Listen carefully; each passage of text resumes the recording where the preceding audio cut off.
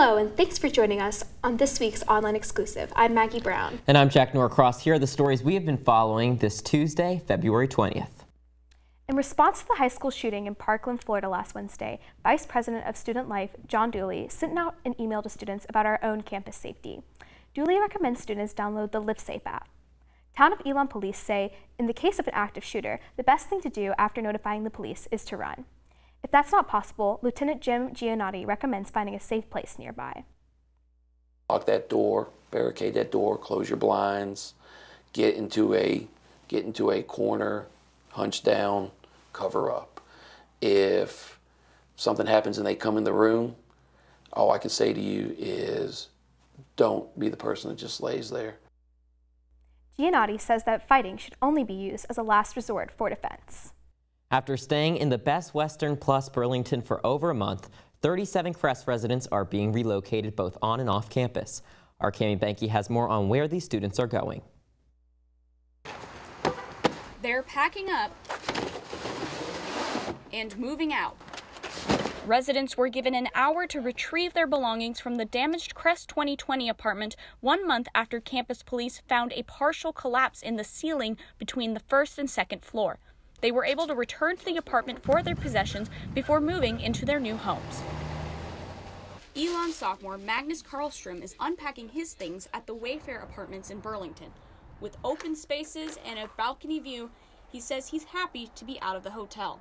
We had to be there, but it got to the point where it was very draining and it was hard to work. We have fridge. Karlstrom plans to have all of his belongings back by this week. He says the entire situation was out of his control.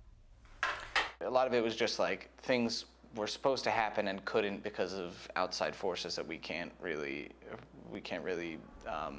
handle. The Crest property manager, the Price Company, says students were given the option to move to other available on-campus rooms, off-campus apartments, or the Wayfair apartment complex. In a statement to ENN, Price Company said, quote, students were given the option to make any choice they felt was most appropriate for their current situation. Karlstrom says he believes the Price Company handled the situation well. I'm really appreciative of what they've done, and I think it's just nice to be in a space that I can call mine now. While he may be a 10-minute drive from campus, Karlstrom says a permanent home is worth the distance. It feels more personal. It feels like I'm home again. Cami Banky, Elon Local News. Price will continue to pay for transportation costs to and from campus.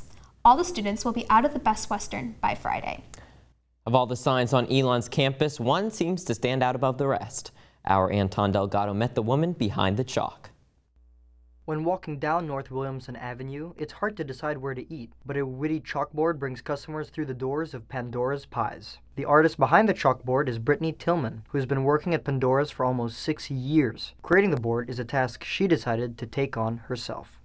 The funny thing is people here are not creative at all.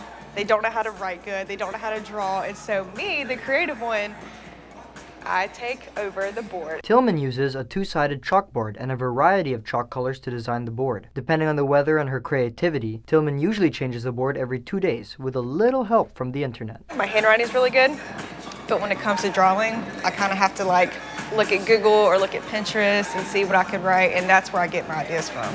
But all this effort doesn't come without reward. People take pictures of the sign all the time, which makes me feel really good, and then people stand by it, pose by it, take pictures of it, laugh at it. It's just so funny to see. I think it's really cute. It's always really funny. They always have a little pun or a little cute message. It's really nice. I appreciate an establishment that has a bit of a sense of humor. But the laughs aren't the only benefit Tillman gets from designing the board. I just like drawing.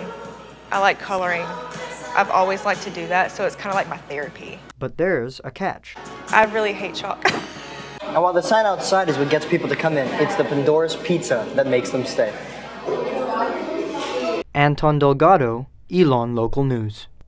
Make sure to keep your eyes open the next time you walk down North Williamson Avenue. Maggie, I have to say that pizza looked pretty good. Yeah, it did. I really always appreciate those signs whenever I walk by. I think they're really colorful and fun, really bring some light to downtown Elon. Don't you think so? I definitely agree. Couldn't agree more. Well, that's all the news we have for you today. Thanks so much for joining us. For all the news you need to know, follow us on our social platforms at Elon News Network and make sure to pick up a copy of The Pendulum tomorrow. Have a great Tuesday, Elon.